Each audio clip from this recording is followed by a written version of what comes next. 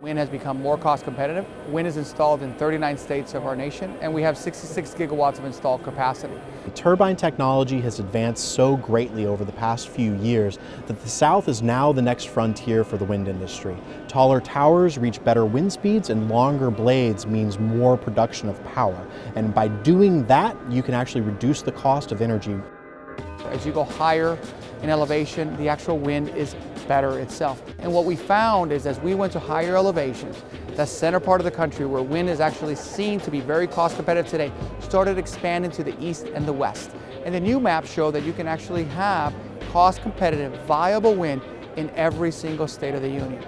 The work that DOE has done really galvanizes the industry to develop new turbine technologies, larger rotors, taller towers, smarter controls, and we've already seen many announcements of those types of turbine innovations. But it also gets the states excited about the potential that they may not have realized that they had. And that's not just the people that live in the states, it's also the people that regulate the utility environments and purchase the power in those states, and the government officials that work in those states. So it really gets people excited and lets them know that wind can provide a solution to some of the things that they may need to address in the future. Now we have wind prospectors in each one of our states across the South, which even just a few years ago you wouldn't have had that case.